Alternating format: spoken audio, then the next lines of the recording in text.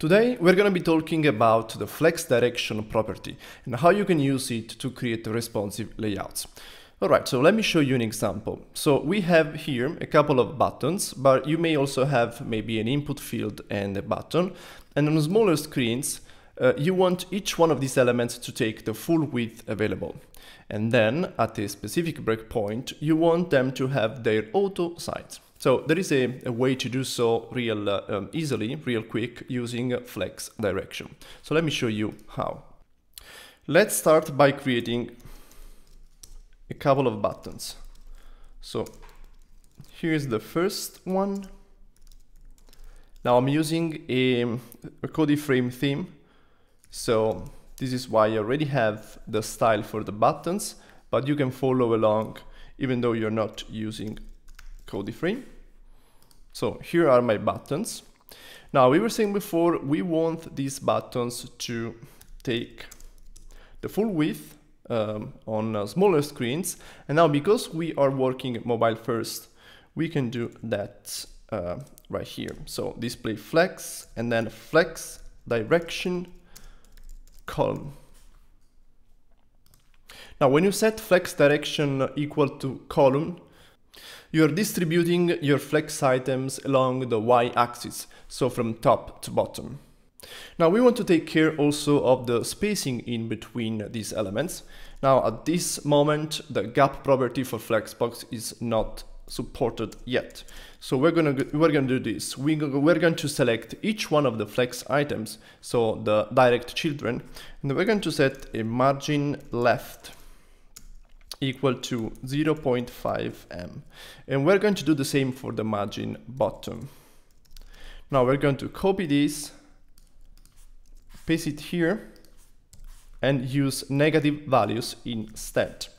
Now we're not targeting specific elements. For example, we're not targeting the last child and setting a margin top equal to 0.5 m because we want this to be customizable. So we may have multiple elements, and with this technique that I just showed you, you can have as many elements as you want, and you are still going to see this gap in between the elements.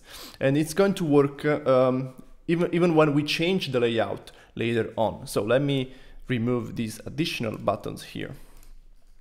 Okay, now media, min width, let's say 30 rem, which is about 480 pixels. So we want to target the group of buttons and change the flex direction. So from column to row and change. Now, as you can see, actually, let me bring up the developer tools in Chrome, right? So as you can see, now we have the buttons taking the full width, and then past this breakpoint, so past 30 rem, we have them taking their auto width, and we still have the gap in between them. Now, if you are using a CodeFrame, you don't need this. You can actually use CodeFrame utility classes to do the same. So we can set here flex and then flex column and then gap small, and this way we start from this version here. So the version where the buttons take the full width. You can change this to gap XS, right?